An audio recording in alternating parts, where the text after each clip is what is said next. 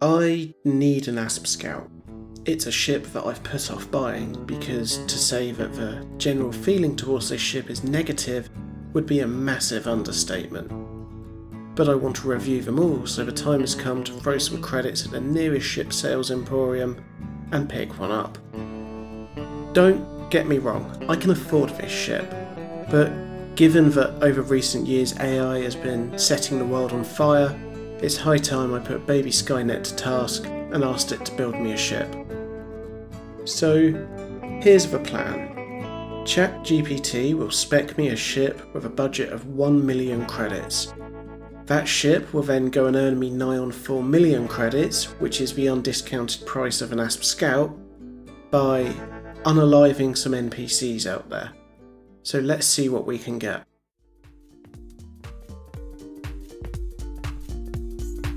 Okay, so looking at the build, there are some positives here.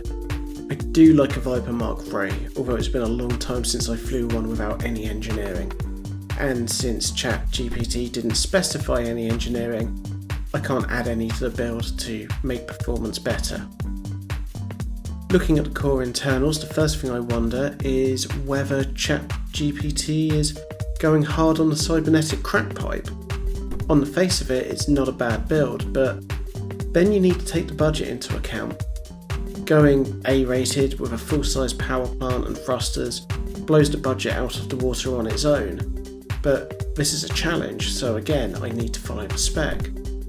ChatGPT didn't mention the size of the core internals, only the rating, so I'll have to cut some corners here. At least it'll make the ship light, even if it's underpowered and slow. For the optional internals, we've got a little bit of flexibility. I'll need to downsize the shield in order to keep within budget, but for weapons I can apparently pick anything as long as it's fixed or gimbaled. As tempting as it is to load up on railguns and plasma accelerators, I'm pretty sure they'll blow the downsized distributor in no time. So I'll go with the tried and tested mix of pulse lasers and multi-cannons. I'm also thinking I'll go with gimbaled weapons because whilst I'll take a hit on the damage output, I should be able to compensate for the smaller thrusters throwing off my aim. As for the rest of the internals, I'll grab a size 2 shield, the 2 suggested utilities, and I would have liked to throw a shield cell bank into this to bolster the pathetic shields, but I can't see any way of getting a shield cell bank in there while staying within the power that I've got available. So here we have it.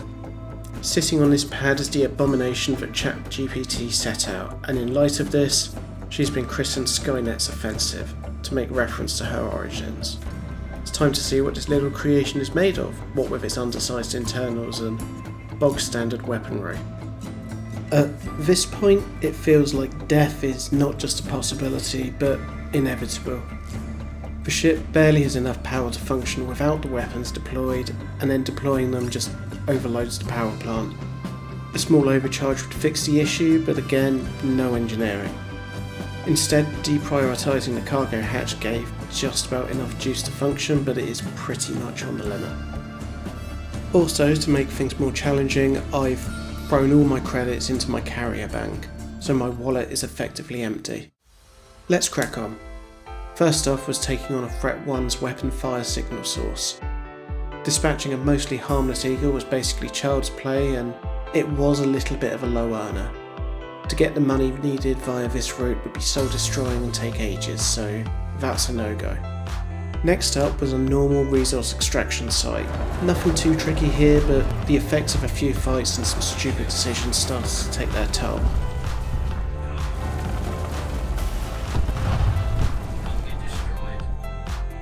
With 1.7 million credits ready to be cashed in, it was time to head back, get my money, and make a few small adjustments to the firing groups.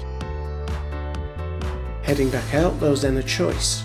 I could head back to the same site, do the same drills over the same spec'd opponents, or I could take the difficulty up a notch and do something silly like bringing this ship to the Hazraz.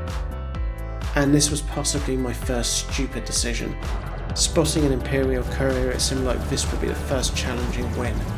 My regular Viper would squish this thing like a bug on the canopy, but this isn't my regular Viper. This is the budget, cut down, unengineered Viper with standard weapons and subpar power distribution and handling.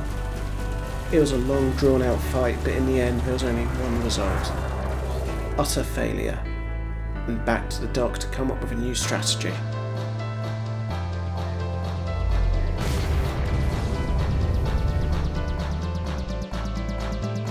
Given that the money for the rebuy was in the kitty now, this wasn't over. Nor was the idea of a victory in the Hazres. It was time to either nut up or shut up. This time it started better. A wild eagle appeared and was promptly dispatched, proving that this ship is capable of getting some small gains in the Hazres. Next up was a Python, but thanks to its shield cell banks, it was time to make a tactical withdrawal. Basically run away with my Viper's tail tucked between its legs in shame. So the basic resource sites were a decent-ish earner. The Hazres was proving a little bit too hot for the Viper to handle in this configuration, and it was time for a compromise, and to head to the high resource extraction zone, and my god did this pay off. With some more challenging enemies and the support of the local security forces, the credits kept rolling in, and also, isn't this Mr. Roberts of Star Citizen fame? Well, if it was, he's very much past tense now, but I digress. With the kill count going up, the credits kept rising and rising. 1 million, 2 million, 3 million. With everything added up, we were there. We were on top of the damn galaxy, given that we started this with no credits in the wallet, and compared to that, we were now rolling in it. So, with the ship repaired and bounties handed in, we ended up here, with an ASP scout on the pad and another Viper in the hangar to come out for another day. So, what does this prove? Aside from asking ChatGPT to design a ship on a budget is going to lead to compromise and not the ideal sort.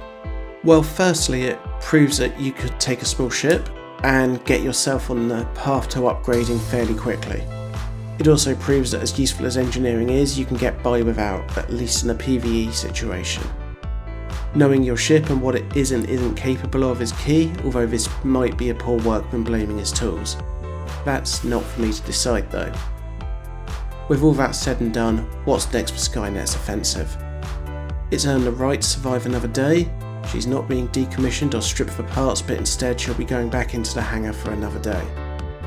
Maybe we'll ask ChatGPT to modify the spec to make it more offensive, maybe just by tacking on some engineering or throwing another million at it. This is all something for the future, but if you want to look at the build of the ship at the moment, I'll pop that in the description. If you've got any other ideas where you want to go with this, let me know. In the meantime, I'll continue writing up the next couple of reviews that are in progress and start getting to know my ASP Scout. Getting to know if it's as bad as the general consensus says. Until next time, 07.